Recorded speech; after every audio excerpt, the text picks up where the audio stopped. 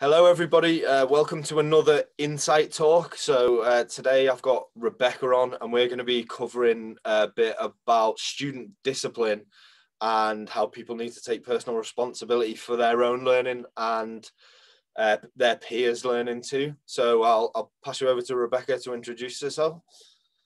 Hi, I'm Rebecca. I'm a first year Bangor business student, and I live on the island, so pretty close to Bangor, and I enjoy the at-home learning, but there are quite a few weaknesses to it at the moment. Cool. Let's start there then. So we're both business school. I'm obviously postgraduate. You're first year undergraduate. For you, what are you finding is sort of like is missing with the online learning side of things? There needs to be like more standards in like registration codes need to be given at a set point in time.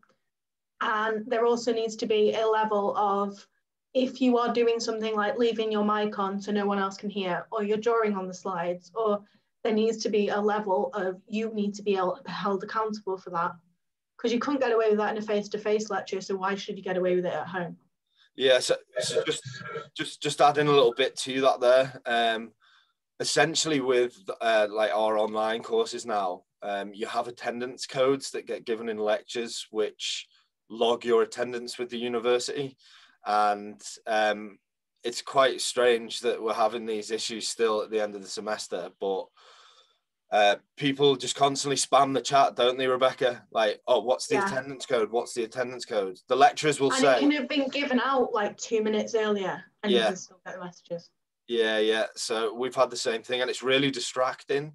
But one of the things that we've had is one of my lecturers has said, like, for the past 5-6 weeks, you will get the attendance code at the end of the lecture. And he says this every lecture, and we've still got people spamming the chat like constantly. Like, I've got a lecturer, attendance code, please. And it's I've got a lecturer that's done it, that said, even at the beginning, she always gives it at the end. And she gets to the point when she sees it like more than 5 times, she'll go, as always, you'll be getting the lecture code at the end, and it's for the benefit of you that you sit through the lecture. Yeah. And then you still get the messages, and it's really inconvenient. Yeah, it's really frustrating because it's not only distracting for like other students, it's distracting for the lecturers because you can see them on the end of like the Zoom, just like looking at the, because it pops up in the chat box, doesn't it? You can see them like looking at it. I think that only because people can't get their heads around it, obviously at undergraduate and postgraduate level, the lecturers just need to ignore it, I think. Just like, there needs to be a level of ignoring it, and there needs to be a set thing. It is given either at the beginning, the end, and that's it. It's uniform. And no matter if you go from, say, I do business analytics to core economics, it's just given at the same time. And then it should prevent a load of them from coming, because everyone knows it's given at the end. And if it's at the end, then it forces people to sit through the lecture, which has pros and cons to it themselves, because if they're not actually interested, they're not actually bringing anything to the party. Yeah. But then if they give it at the beginning, then just people getting the credit for something they haven't done. Yeah, well, one of my lecturers has taken the approach of saying, like, stop asking for the attendance code. Like, if you're asking for the attendance code in the middle of a lecture, you're not paying attention to the content. I've had that as well. Yeah. And it's like, it's so true. It's like, why are you interested in just an attendance code? You're here to learn, and you need to learn to pass the course. So it's just a really strange thing for me. I don't understand. One thing that I have found out, I haven't like fact checked this, but I think the international students have to have their attendance logged as part of the visa requirements. So I think that might be why some of them are so keen to like, that's possible. Get it. But yeah, I just wanted to cover as well that, you know, the Blackboard thing with people writing on the virtual whiteboards on that software. That's so annoying. It's really annoying. It's really annoying because you can't just highlight the whole thing and delete it. You have to delete every single line, and as the lecturer deletes one, someone else can do it and bring it up. And also you can put your mouse on the screen, and people are literally doing like that all over the screen, It's really distracting, because all you can see is this thing moving back and forth, and it got it to the point in one of our group chats, it was, I'm not being funny, we're not in year 5 anymore, like, grow up. And people find it amusing, and it's so not. Yeah. Bit of context here. So Blackboard is the learning software that we use, where lecturers deliver sort of like their presentations and stuff. And there's options at the top where you can write text on the slides, or you can draw on the slides, and people are essentially just scribbling on the slides during lectures. And yeah, and it's not happening anymore now on my courses, because one of the lecturers got really annoyed about it. But at the start, yeah, we had people even at a postgraduate level on an MBA course doing the same thing. And I don't want to sound like a killjoy, like I'm all for having fun, but people are paying to learn. Like, you should be respectful to other people. There's a time and a place to have fun, exactly. And there's a time and a place to have a serious head on. Yeah. And for me, so this is my office. Now it's serious, it's time to work. I go out that door and then, okay, I can go to the beach and I can do whatever I want to lay off steam. But in a lecture is not the time to do that. And no. I've never experienced a face-to-face lecture, like, properly. Like, we've done study skills face-to-face, but not an actual, like, marketing lecture or management lecture. So I don't know what people get away with in that situation. And just imagine, at least if I'm behind a camera, I can turn it off and pull a face and turn it back on again. But there are benefits to it. But it's, what do they get away with in actual? Because I'm pretty sure if they were talking, someone would tell them to be quiet. I think they have that ability. Yeah, I think people are a lot more cocky because they know it's anonymous and they can get away with it. Unlike in a lecture, I think people just aren't brave enough to do things like this and mess around, because you can identify who it is that's messing about. Literally go like that, yeah. And you can see. And there is to a level on Blackboard, because the same names pop up endlessly. And they could have had the attendance code like 4 times and they'd still post it. Same for us as well. You can start picking out, like, okay, they're the trouble causer, they're the trouble causer, they're the trouble causer. Yeah. But there seems to be a lack of accountability, and not necessarily just accountability, like, enforced by the uni of peer learning and, like, having an intelligent conversation with someone on, like, breakout groups. I prefer not to do them, because you just end up in a group sat there like, okay, I've got my mic off. Is anyone else going to engage with this at this point? Yeah. To me, it's actually easier just to stay in the main room and have an actual conversation with the lecturer than it is to go into a breakout group and try and have a conversation with 2 people with the mic off. Yeah, so this is another recurring theme across undergraduate and postgraduate, like, online study.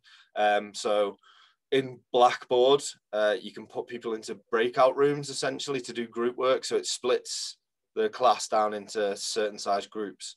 And a lot of the time you get students who, this is what you're referring to, isn't it? You get students who will just not speak, or, like, bearing in mind we've got like a week and a half, 2 weeks left in this semester. We're in week 9 now, so we're quite a way through. Yeah. People are still using the excuses that they don't have a working microphone, and, like, the university actually has a digital hardship fund for students who are in, like, a financial situation, which means they can't afford these things. I'll actually put the link to that in this video, but you can get a £500 bursary to buy, like, tech. But for me, I don't buy it as an excuse that people don't have working microphones. I just think people taking the easy option and just not contributing, because it doesn't. Like, the first week you could possibly get away with it, but it's like, I don't know about anyone else. I had digital learning before this happened. So, for example, I know that my laptop works and my mic works, and I know that my tech works, because to me, you can't. It's like going to a lecture without reading the notes. You can't function in a lecture without equipment that works. And it's that accountability of, you need to do X, Y, and Z academically, but you also need to have your laptop charged, your mic working. And it's almost like that should be included in your pre-lecture setup, because without it, you can't engage properly. but because no lecturer can see it, nobody can enforce it. Yeah. It's kind of like a balancing act. Yeah, I don't know what the solution is to this, but I brought this up in a meeting yesterday, and I think there needs to be like a university-wide policy that you have to have a working microphone, because when you get put into group work and you don't contribute and you just maybe occasionally say something in text on the chat, you're not only like making your own learning experience like less rich, you're damaging the potential for your peers to learn. Because if you're not having these conversations with people, then like me, I had this in one of my lectures the other day. Like I talk too much probably, but I can't do group work via text. It just doesn't work for me. It's frustrating, and it's so inefficient. It doesn't work for anybody though, because what you're trying to say, you can lose the impact of certain parts of it in text message. Yeah. And I hate messengers. I hate them. I hate email. I hate the lot. Just pick up the phone. Yeah. You get to a point where you're like, okay, this needs something, and this needs something, this needs something. But whatever you're saying gets influenced by the person's mood and not necessarily on how you're saying it. So you could be trying to say, like, discuss economic terms or an accounting question. And you get to the point where you wonder whether other people are just sat there just drinking a cup of tea being like, she'll do all the work and we'll just take the credit for it after. And it happens. And first few weeks, quite a lot of people leave and they go. But you'd think by now you'd have this group of people that really care. And I swear there's about 3 or 4 people that continuously input. I'm one of them. I don't see the point in sitting there doing nothing. Because if I sat there doing nothing, I'd fall asleep. If I'm engaging with the lecturer, then I'm at least, my brain's working. But there's a certain level that you need to be accountable for your own learning. It may not be in the situation you wanted, but you've got to make the most of it. Yeah. And there needs to be a level of support from the university that helps students like me and you who are there working to protect our learning, because we're trying our best. We shouldn't be negatively impacted by people that just don't care. Yeah, and I totally agree. I think there needs to be like a university-wide policy on this, because it's the university is supposed to provide us with not just a qualification, but an experience, a learning experience that helps us with our future employability. And if you're not getting the most out of the learning environment, then that's like detrimentally affecting your employability skills. Yeah. And I don't think a lot of people understand this. Like the people that stay quiet, that don't talk, I don't think they really understand how damaging it is for their futures, because they're losing out on the chance to like improve their communication skills with their peers. It's going to be much more daunting to do that if you're in a job with like a boss who's in a senior position, who's talking down to you. If you can't talk like we're talking to your peers on your course, how are you going to communicate effectively with someone in a position of authority? There's that, and people are like, oh, we'll go back to normal and we'll go and have meetings face to face. But there are so many companies that have realised, oh my God, we can save so much money by not having an office space in the centre of Manchester. My brother, for example, works for a call centre in Manchester and they're not going back. Yeah. This is going to be the new normal. You better get used to it now, because it will be a whole lot more daunting if you're having a conversation with a client and you've never had an engaging conversation with someone over a video platform. It is now a life skill, whether we like it or not. And there are pros and cons to it. For example, I really like working from home. I'm in control of my environment. I can do it at my own speed, and I really enjoy that. But there is, like, when you get the annoying messages and people aren't being accountable, it is irritating. Yeah. Because even though you've never met me face to face, it's clear that I care. And at this point, you've applied, you've gone through 9 weeks, you'd like to think you cared. And I think there's that balance of when does someone step in and say, look, are you gonna participate now? I think go on, sorry. The last few weeks, lecturers have started name picking. Like, what's the answer? Nah. What's the answer? Nah. And it gets blatantly obvious they're not listening because you just don't get a response. Yeah. And I'm there like, I know the answer. Can I say it now? But there is a level that there needs to be accountability on an individual level. that I don't think is taught at A-level, to be fair, because you get spoon-fed everything. Yeah. So now I think there's been a bit of a wake-up call for a lot of people, is that you're in control, and there's no one telling you. If you don't submit something, then nobody really cares. I don't think there has been a wake-up call, because there's not enough messages coming from the university that you have to engage. It's kind of like they've got a very soft approach. Like, they don't, for me, like, there's not enough discipline. I don't think I've heard of anyone getting disciplined. What's that? I haven't heard of anyone getting disciplined. I've heard of people being fined in halls. Yeah. Well, I don't know whether it's true. Don't really speak to anyone in halls. Not in halls. But there doesn't seem to be a way of a lecturer pulling up someone for an issue, because I get it, but at the end of the day, this has been 9 months now of COVID regulations. There should be a policy in place by now. Yeah, definitely. Because if it just affected individual learning, I wouldn't care, because that's those people just damaging their own sort of like learning potential.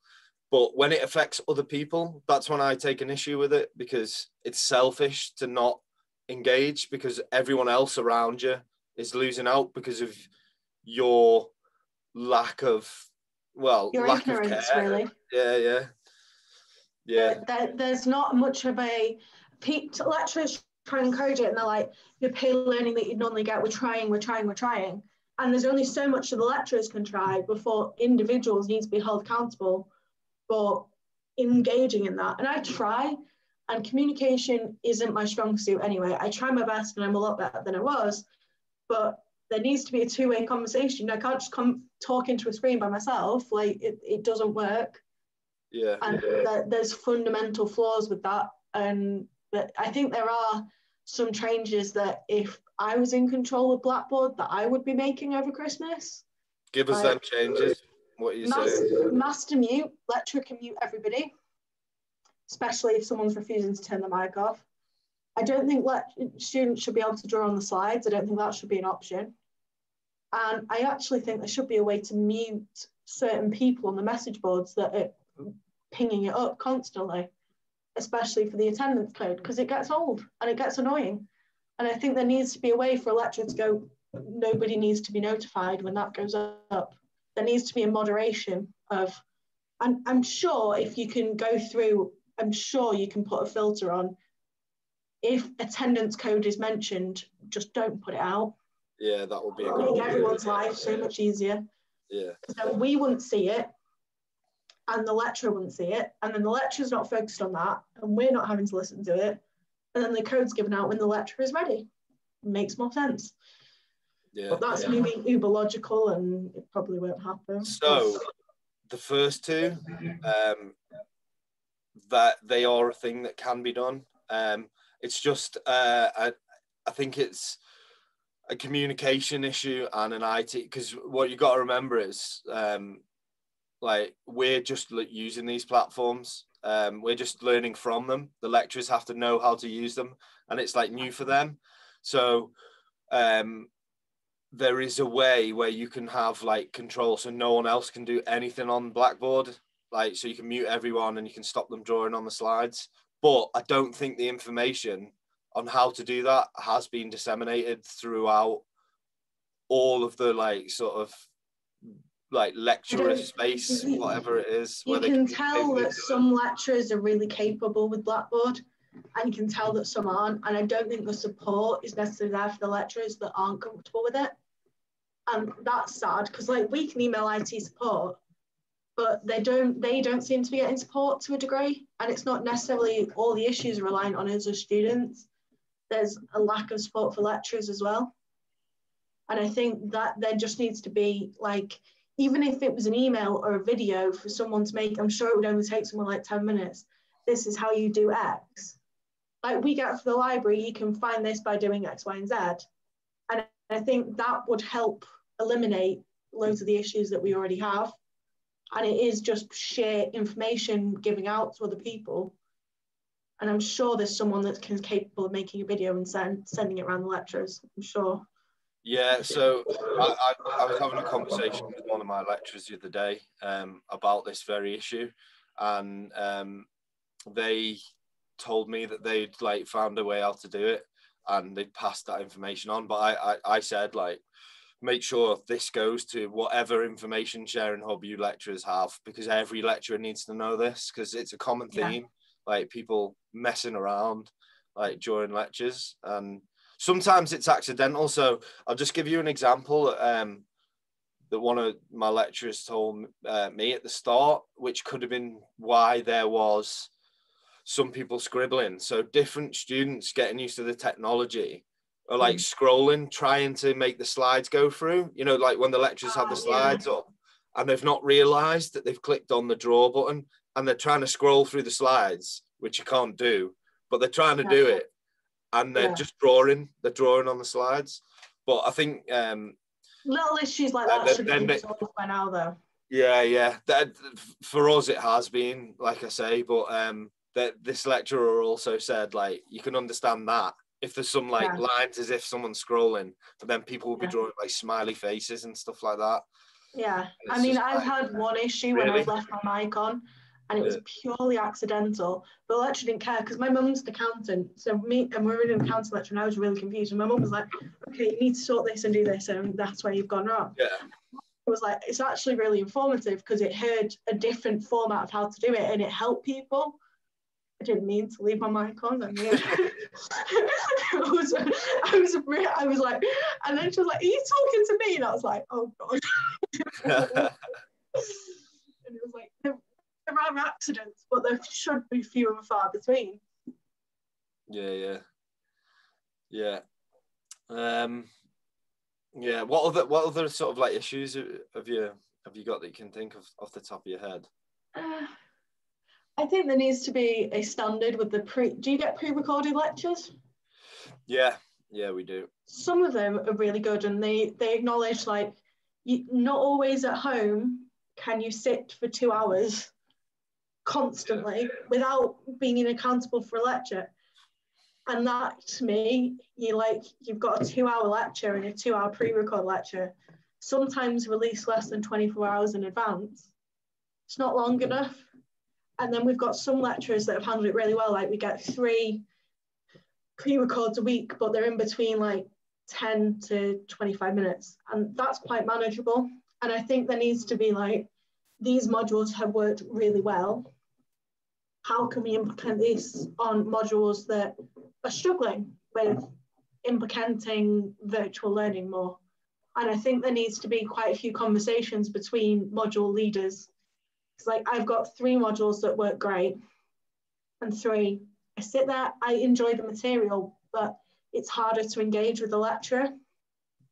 And I think I enjoy the at-home learning, do not get me wrong, I love it. I mean, I don't have to drive to Bangor every day. I can stay at home and I can work, but you've got some modules that you can engage with, and you've got questions and you get feedback on the questions, and it's engaging. And then you've got the other end of the spectrum where, like, you can't even send like a critique anonymously, like, look, your Blackboard site is such a mess, nobody can find anything. Like, gets to the point where you're like, can we just put this anonymously? And for some lecturers, they're great, they have anonymous feedback boxes and things actually change. And those are the sort of lecturers that I think needs implementing, is that we should be able to have a voice without feeling like we need to name and shame ourselves. Yeah, that's a great idea, by the way, the anonymous feedback boxes, because some people will be scared to put themselves in a name on an email. Yeah, so I've not seen this. How does that work? How so we have it. There's it's like an MS Forms, I think it's with, and it's just a link, and it's completely anonymous. It basically says, what do you think we can do to improve, or how can we make this better? And you can put it in anonymously at any point in time. And I've done it when you've not been able to see the slides because a video of the lecturers covered them, and they've found a way to move it so you can see both separate like we're seeing now. And there are things that do change. And I think that would make students like feel like they've got a voice a little bit more. Yeah, no, that's a great, I'm going to take that to a higher level and try and get that implemented, because I think that's really important, having that platform for people to provide anonymous feedback. You will get people that use it for taking the mickey. Advantage of. Yeah, like, but you get someone that says just not have to do the lecture or something. Yeah, really but that's a great way of gathering feedback that you wouldn't necessarily get normally. So because you get multiple choice at the half semester and the end of the semester, multiple choice versus actual live feedback throughout the semester that can change it immediately is a lot more, I'd say, helpful for the lecturer and helpful for the students. Yeah, so I think that would be really helpful to implement over the Christmas break. Definitely. 100%. I think that's a really important thing that you've touched on there. It's important to have feedback coming in all of the time, because if you only get it at set periods, you can only make changes during those set periods. If you've got like live feedback, you can make changes like instantly. It's like if kids can't see, well, not kids, but students can't see a quarter of the screen, that needs resolving now, not in 6 months from now. And I think that would generally be beneficial, and it would let people have, like me and you, have a voice. I mean, I don't mind, I'll put my name to anything if I want it changing, but there are people that are shy and don't want to say, and I think it would eliminate that kind of people like me and you trying to put a voice forward, and it's seeming like it's just us saying it, as it wouldn't feel like that if there was a way of putting things forward on a anonymous, individual, subject-specific basis. I think it would be really helpful. Yeah. No, that's a fantastic idea, and I'll push that. I'll try and get that implemented where I can. But that needs to be something that happens university-wide as well. For sure. Because one of the things that it's easy to sort of get caught up in is like how, for me, I hate the online learning environment. I know it works for some people, but I'm a very sort of like person. I like to be around people. I think it works and it doesn't. It's like I've got friends that are on nursing and they haven't been in, and they thrive. The reason why they've got into nursing is they thrive with human-to-human contact, and they've not got it. Yeah. They're like, I'm going crazy in the house. And it's like, for me, there are benefits to being in a face-to-face learning. It's like, if I don't have socializing put in my face that I need to do it, I won't do it. I'll just sit out with the dog. I really wouldn't do it.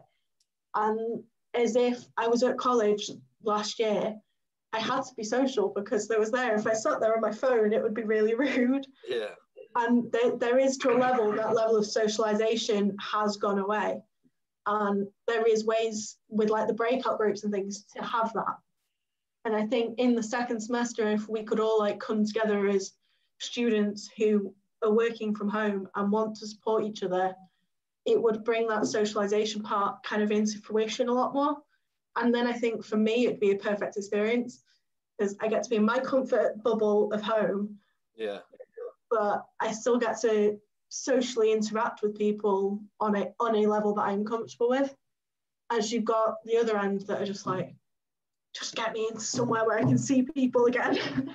There are two ends of it. And I think to a level, I don't see this going away anytime soon.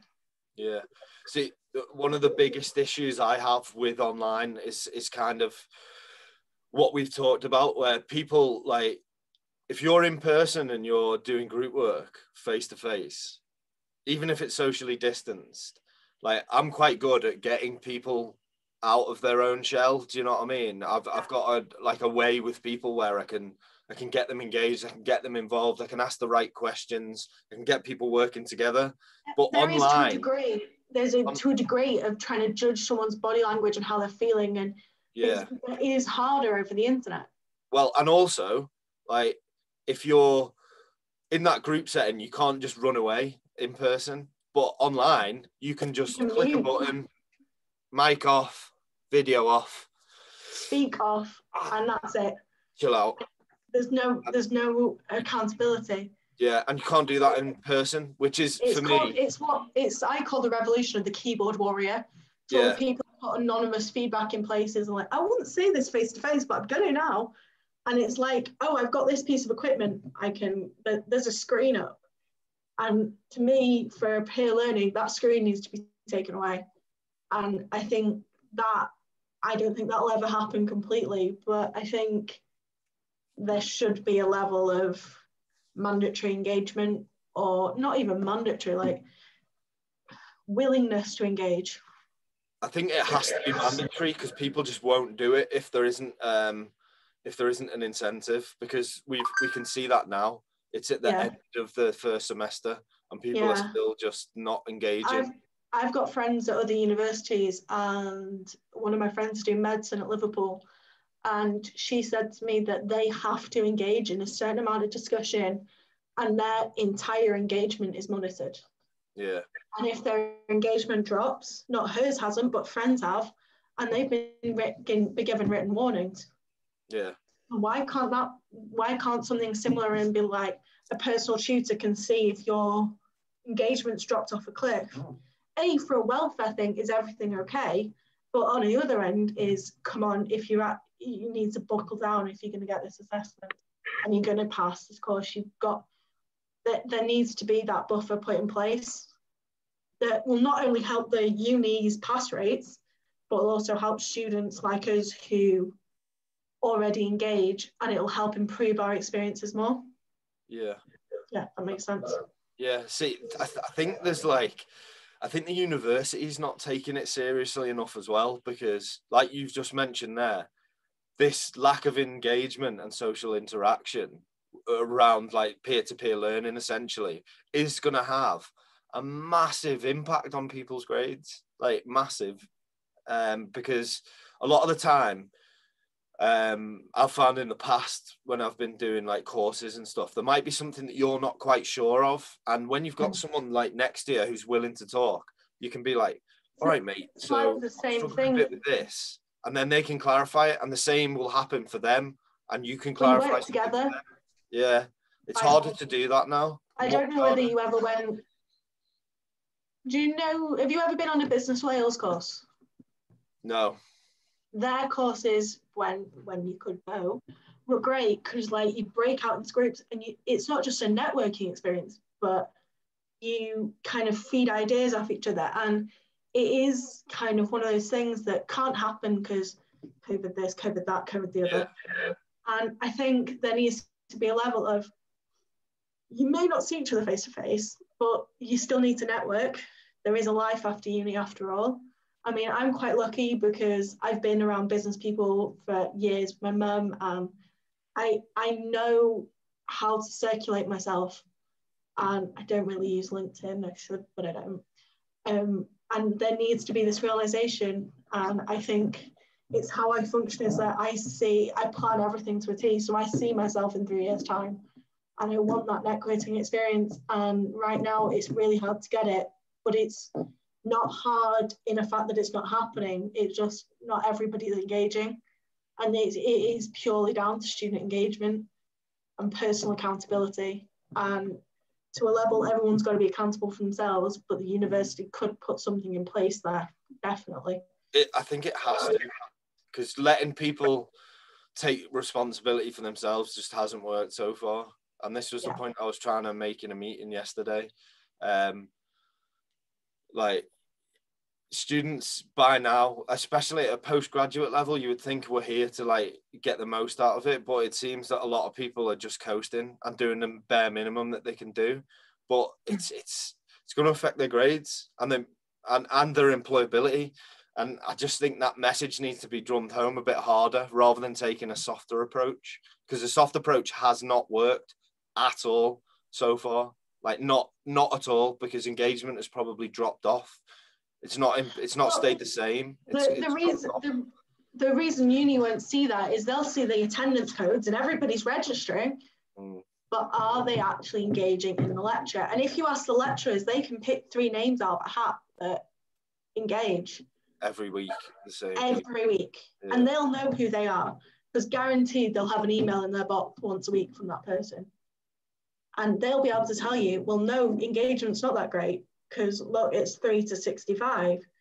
Like there needs to be, oh, we've got great attendance codes. No, let's drill a little deeper into that. Let's ask accounting, let's ask economics, let's ask marketing, who is constantly engaged. And there needs to be a level of reward for that because you evidently, well, you do get the rewards, you get the higher grades. But I think there needs to be a level of the lecturers can actually say, well, I'm getting engagement of X, Y, and Z, but not off the rest, kind of thing.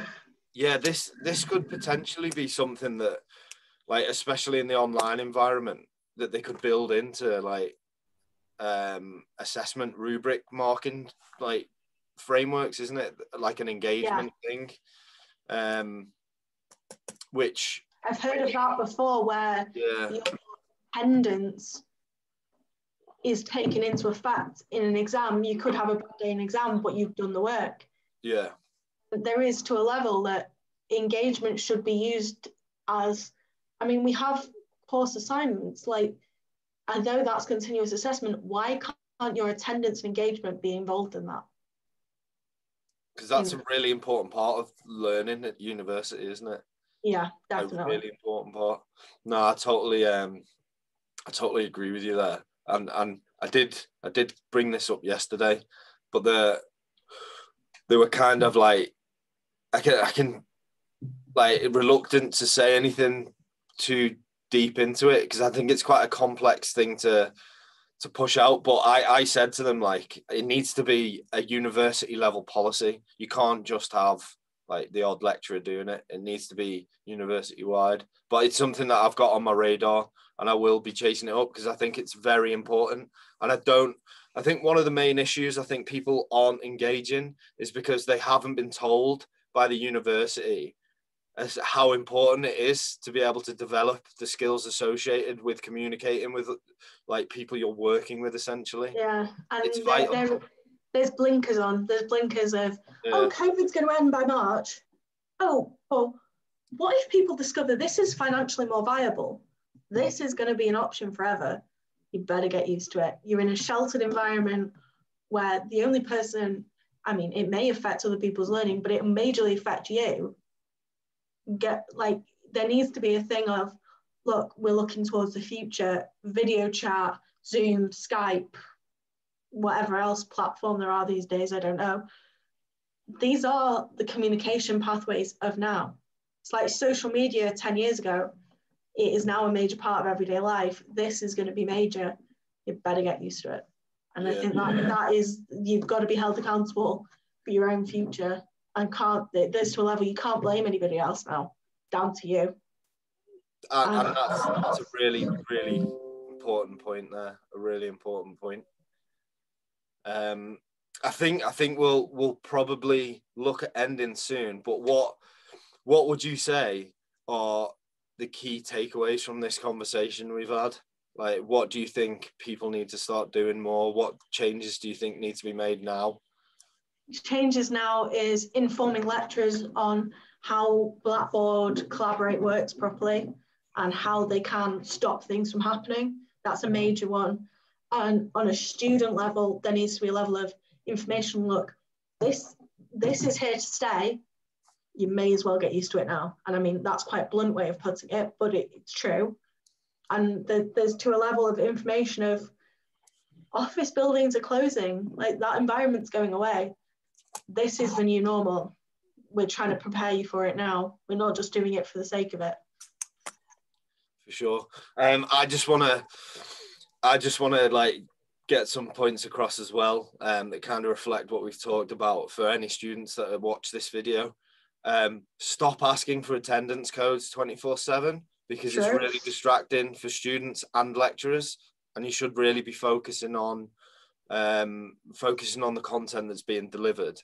Also, like take some responsibility for your learning and your peers' learning, and engage. Like, don't lie about not having a working microphone, because most of you people that are saying you haven't got a microphone that works, you're lying. Like, everyone has like a microphone on the laptop or their iPad, and it costs a few pounds for a headset from Amazon or eBay. Like, just buy one. And there's the Digital Hardship Fund, which I'll link in this video if you are struggling financially. It might be daunting if you're sort of like a more introverted person to get involved, but you don't have to have your camera on. You can just talk. And unless you work on the things that you're not confident with, you'll never be good at them. Like, unless you work on them and embrace them, you will never get any better. So you can't grow inside your comfort zone. You got to step out of it. Exactly. Like, push yourselves, get involved with the conversation. You'll be amazed how much more you'll learn, and how much the things you may think people will think are stupid aren't stupid, and everyone else is just thinking them. Like, just get it out there, speak, get your voice heard, and build some confidence with your communication skills, because I've spoken to a lot of employers, and I've got some videos in the pipeline which are going to specifically focus on the importance of communication and collaboration in terms of employability. If you can't communicate and you go into like job interviews and things like that, the people who are confident communicators are going to beat you hands down every day in a job interview. I mean, a job interview is really settled within 5 seconds of you working through the door. Yeah. How you communicate with the receptionists and things, your communication skills are on examine when you walk in the door. It's not just when you're sat in front of someone. Exactly. There is a huge thing of, oh, you've got a degree, great, but can you hold a professional conversation with someone and be ethically led? Yeah. It's not just all about the qualification. It's no good having all this knowledge in your brain and not being able to do anything with it. You need to be able to communicate your ideas, and you need to be able to work with other people to implement those ideas in the best way around the situation that you're in. And if you can't work with other people and communicate with other people, you'll never do well in like any organization. You might luckily get a job, but you won't do well. Like, if you can't communicate, you will not do well. I guarantee that. So push yourselves out of your comfort zones here. Like, this goes to students, lecturers, anyone who watches this video, and communicate, share your ideas, and try and encourage other people to share their ideas with you as well. That's, for me, that is so important. And I think a lot of the time people just don't understand how important it is. But I'm gonna do a video specifically focusing on this. But yeah, I think maybe we should end it there. I just want to say, like, thank you very much for coming to talk to me, Rebecca. You're welcome. We're on the same page, I think, me and you, when it comes to all of this. I think through this conversation, it's like talking to me in the mirror. Yeah. But yeah, no, you've like keep working hard, keep doing what you're doing, and keep raising these issues all the time. It'd be good to have another chat again, maybe after Christmas in semester 2, just to see where we are. Cool. Right. Well, thank you, everybody. I hope you enjoyed this video. Please share it around the student population, because it's very important that students understand these topics covered. Right. Thank you very much. Have a lovely day, Rebecca. See you. See ya.